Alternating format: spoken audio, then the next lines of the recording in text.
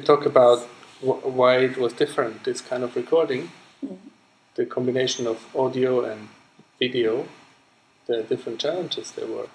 What was the challenge for you? Well, there were new things, certainly new things. I'm not sure if I should reveal everything, but the camera is attached to all kinds of places on the body in order to give a new perspective. And that's certainly something to get used to, and it has an amazing effect on what you can see as a viewer later. So I'm very curious to see the end result of all these different cuts.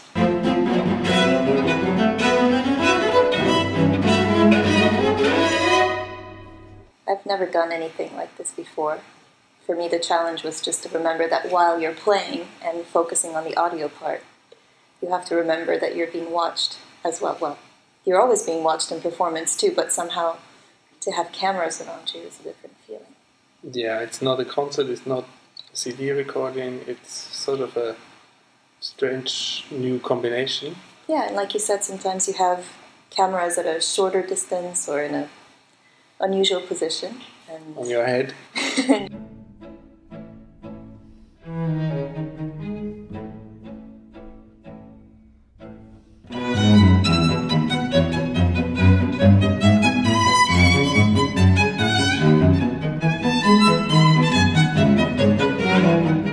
I feel it was quite sort of inventive and new, but the result might be sort of very, very original, but not the way that it would distract from the music. That's what my feeling is. Yeah, I think so too. I don't think it's for the sake of being original, but rather to help shape the music maybe visually.